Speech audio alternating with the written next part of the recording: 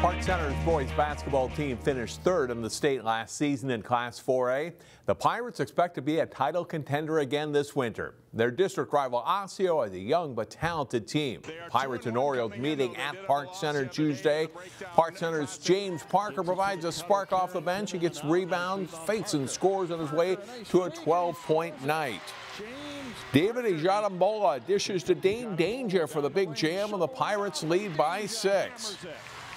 Osseo shoots the ball well in the first half. Benard Omooria with one of his 4 threes in the first half, and the Orioles are within 3.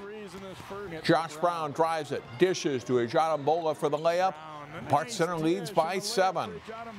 Osseo battles back. James Spencer with a scoop layup plus the foul. He scores 13 off the bench, and Osseo is within 3 points at halftime. But it's mostly Park Center from there. Dainja with a change of direction for the baseline layup. He scores 25 points on the night.